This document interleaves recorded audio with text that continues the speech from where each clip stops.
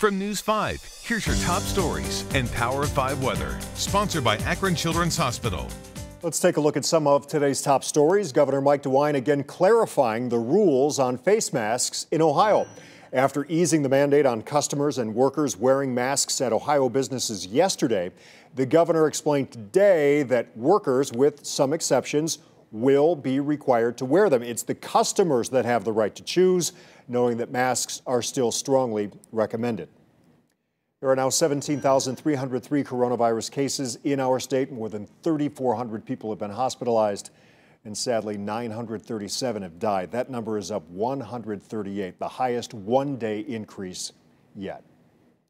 Let's talk weather now. Here's Mark Johnson from the home studio. Yes, sir. 73 degrees. Hope everybody got some time to get outside and play. Tomorrow it's going to be a little different story. We're going to be cooler. We'll have highs near 60.